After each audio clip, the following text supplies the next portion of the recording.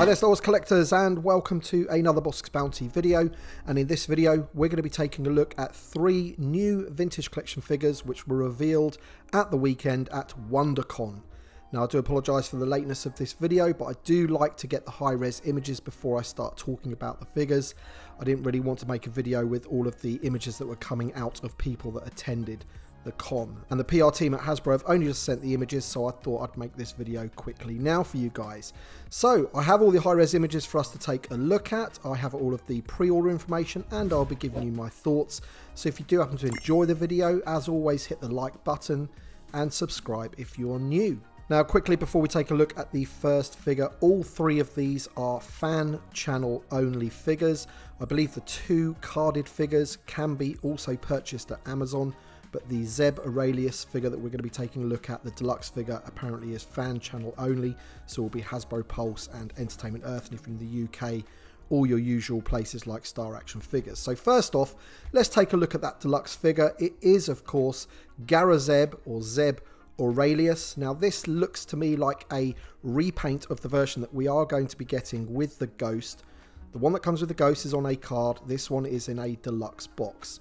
Apart from the head sculpt on this fella, I can't really see any differences apart from the paint scheme. And of course this time he does come with his bow rifle. Nice little accessory there, but of course Zeb is a fairly large figure. It is pretty obvious that he was going to be a deluxe, and unfortunately he's going to be in one of those deluxe boxes rather than on a card back. He does have the Rebels packaging, so it is based on his Season 1 appearance in Rebels, I do believe.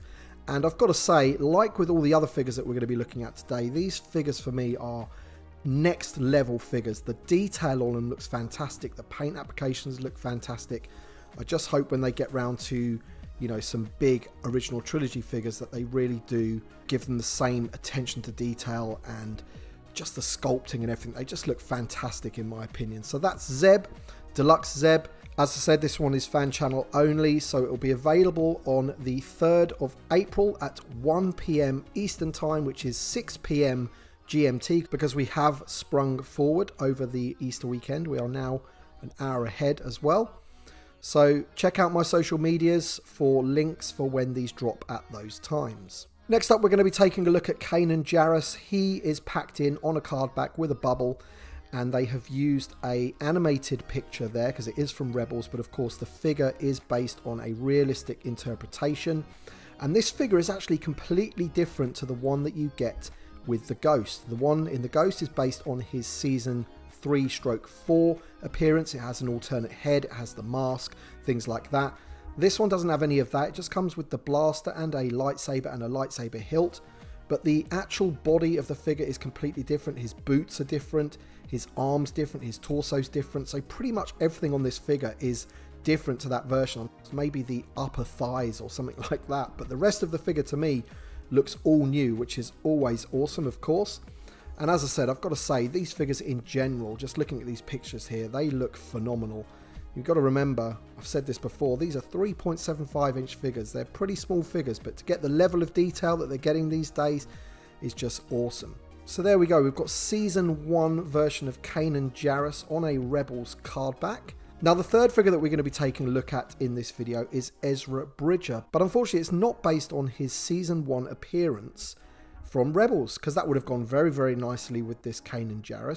Of course, his appearance in Season 1, he's a bit younger, he's a little bit shorter maybe, he's got longer hair, so that would probably involve an all-new sculpt.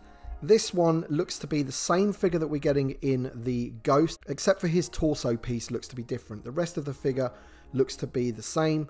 Of course, we're not getting all of the accessories that we're getting in the Ghost version with the Loth cats and things like that. You're getting a pretty basic figure here with a lightsaber and a blaster, and a realistic head sculpt once again.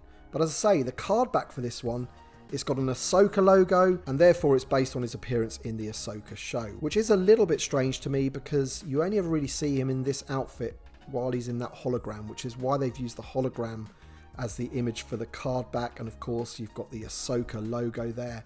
So a little bit of a strange release for me, and a little bit disappointing as well, because of course if you're going to be releasing the other figures, Zeb and Kanan, in their Season 1 outfits, then really you're going to want Ezra to go with that. But for some reason, we've got an Ahsoka version of Ezra, and yeah, it just doesn't really fit.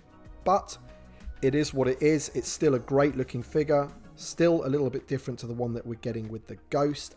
And I'm sure there's a lot of people out there that are getting the Ghost and they're not going to be wanting to open those figures on those glorious mural card backs. So these are the figures that you're going to want to be getting to open to go in your Ghost. That's what I'm probably going to be doing anyway. I haven't fully decided. I'll have to see what happens when they arrive with the Ghost, but it's more than likely that I will keep those carded.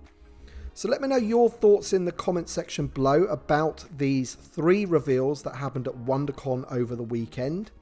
I believe they're going to be in a wave later on in the year. They are released in the summer of 24. They're a fan channel wave, so there'll be 2 other figures in this wave, along with the Ezra and the Kanan, and then of course Zeb is a deluxe out on his own. So let me know your thoughts in the comment section below. Thank you so much for watching. I hope you enjoyed the video.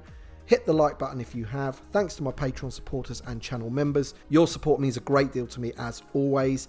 Thanks for watching everybody, and we shall see you on the next one.